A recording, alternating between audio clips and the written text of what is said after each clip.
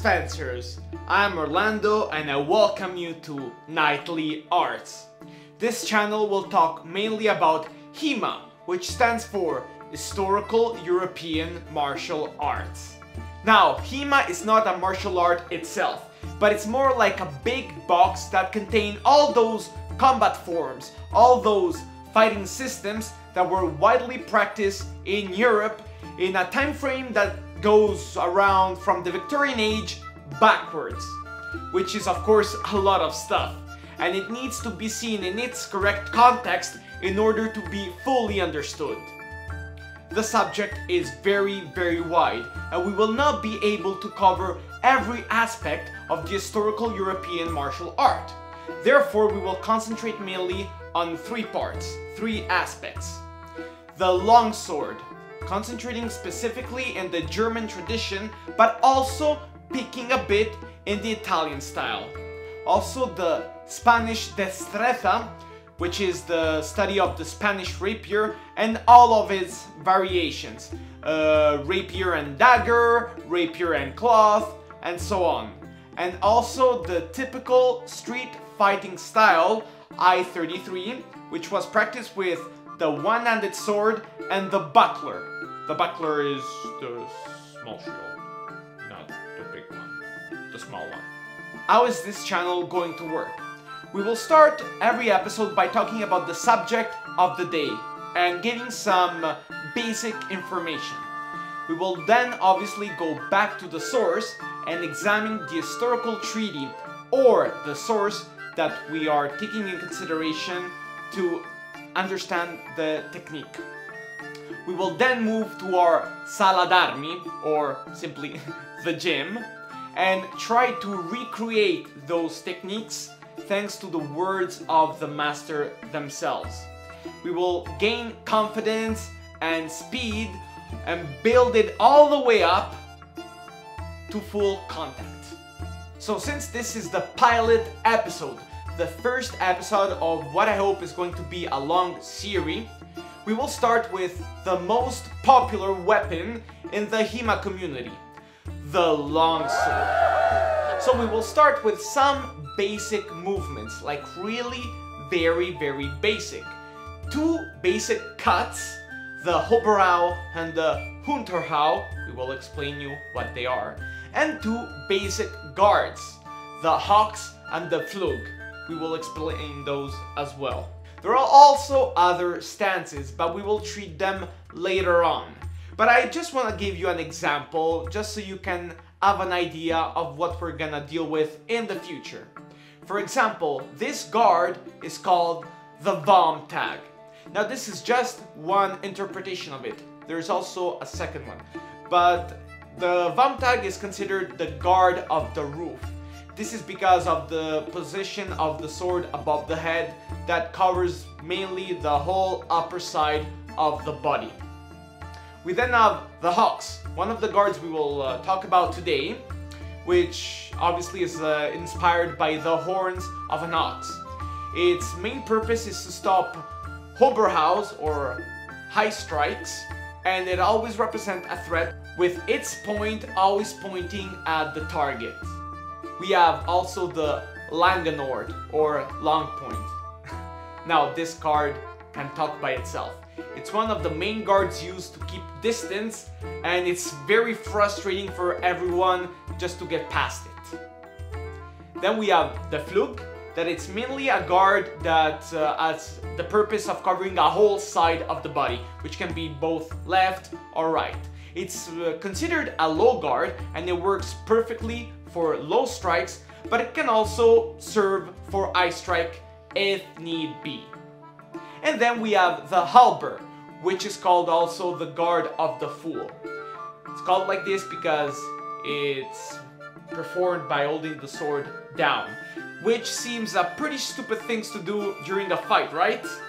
Well, no, it was not. We will also said, as I anticipated, treat two basic cuts, which are the Hoberhau, which means the cut from above, and the Unterhau, which means, you guessed it, the cut from below.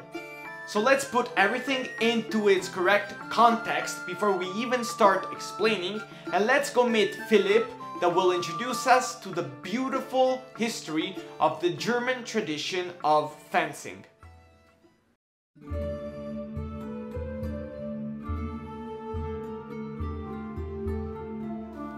Hello, this is Phil from La Compagnie Medievale. Today we're going to see a short history of the German tradition of fencing, also called the Kunst des Fechtens, or the KDF in the world of historical European martial arts, what we commonly call HEMA. It is also commonly referenced as the Lichtenauerian tradition, for the master that lays down its basis, Johannes Lichtenauer. Lichtenauer's teachings are preserved in the Zettel, a cryptic recital that is used as a basis by subsequent German fencing masters as a basis for their art. No version written by Lichtenauer survived, unfortunately, but we can see some versions of the Zettel that are transcribed by the other German masters, and we can see it in their own treatises. Through all those other treatises, we can place Johannes Lichtenauer's life to probably the early 15th century. It is told that he traveled Europe to develop his own art and developed it against fencers that knew nothing of the moves that he established in the Zettel. That is why we think that it was written in such a cryptic way so that the others couldn't really understand it and derive the teachings from just the text. What we know of Lichtenauer's Zettel was given to us in glosses by other masters. Glosses are a short interpretation or can be used as footnotes in other works, but in this case, as we can see on the image, there's more text in the interpretation than the original text. The original text is in red in the image and the interpretation is in black. What we know of Lichtenauer's Zettel was given to us by other masters in glosses or short interpretations. Glosses are usually shorter than the original text, but as you can see in the image here, the original text is in red and the interpretation is in black. The interpretation is way more complicated than the original, and it gives us a way better idea of the movement we should be executing than what the short verse originally tells us. We find glosses by masters such as Paulus Kahl, Judd Lev, and Peter von Tanzig, and many more, but those are the most common that you're gonna see.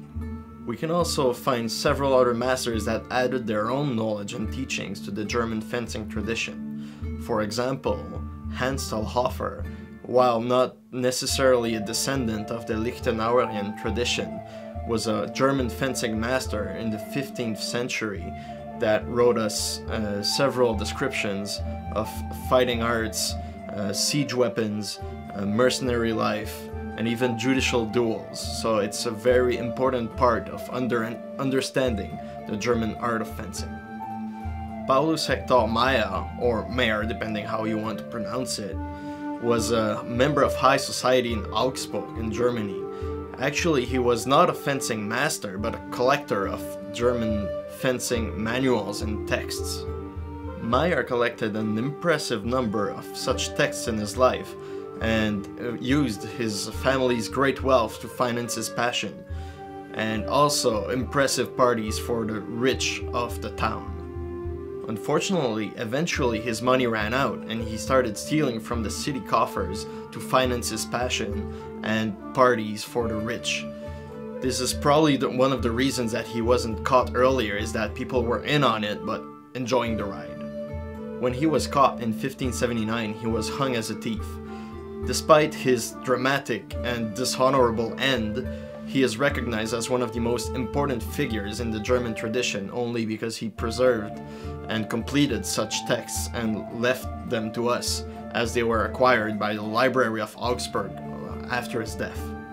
Joachim Meyer is one of the most well-known masters of the German fencing tradition, mostly because of his treatise, The Art of Combat. This treatise is very interesting because it presents a very complete system.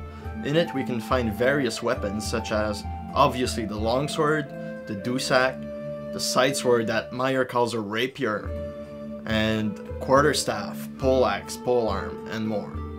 As such, it is a very common reference in the world of HEMA, but it must be put in its context, at least for the longsword part. When the treatise was published in 1570, the place of the longsword on the battlefield was dubious at best, and in fencing competitions, thrusts between German fencers were prohibited because they were too deadly. As such, it is a very interesting system to study, but it must really be put in its context, and if you try and use it against another system of longsword, you might encounter some difficulties. Or not, if you're good. Everything you will be taught through Knightly Arts on our YouTube channel will be referenced through any and all of those sources, and we will always put the reference that we are working with in the video description so you can find the text and work on it yourself. So, learning about the history of the Lichtenauerian tradition is all well and good, but we're all here to learn how to fight, right? So I'm going to show you a few basic things straight out of Joachim Meyer's The Art of Combat. First of all, the first thing you need is what we call the Oberhal, or the high cut. The high cut is a straight cut direct from above at your opponent's head toward his scalp. So basically any cut that comes from above, straight down, or in an arc, is called an Oberhal. Another thing you need is the low cut, the Unterhal. The words in this are pretty complicated, but don't worry about it. We're gonna break it all down for you. This one you execute thus.